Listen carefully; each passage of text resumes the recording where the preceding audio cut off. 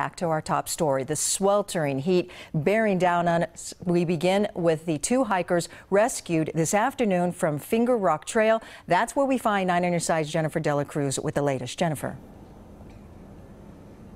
Well, Val, we actually do have some sad news to report to you. I just confirmed with the Pima County Sheriff's Department one of the hikers who was rescued off the mountain here today has passed away. Pima County Sheriffs tell me she was a young female, they believe in her early 20s. Right now, the other hiker that she was with, he was a male. Right now, they do not know his condition. The Pima County Medical Examiner just arrived on scene here at the base of the trailhead. Now, let's take a look at some video that a viewer sent us in earlier today from this rescue.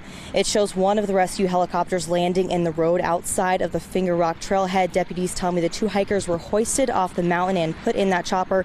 It appears the scene, crews are then taking the hikers out of the helicopter and transporting them into an ambulance. They say the call originally came in around 11 o'clock this morning. They say the hikers seemed to be in their early 20s and somehow got off the trail and ran out of water. As we mentioned, though, unfortunately, one of those hikers did die here today. Sources from SARA tell us they originally were having some trouble walking, and right now we do not know the condition of the other hiker. So 3 different locations that are undergoing some serious search and rescue efforts. Right now, the one that is active, as we mentioned, at Ventana Canyon. Right now, they say at least 1 hiker is being rescued. We also know that 2 females were rescued at 7 Falls, and here at Finger Rock, a male and a female who has passed away. We'll give you more updates coming up at 10 o'clock. We're live in the foothills. Jennifer Dela Cruz, KGUN-9 on your side.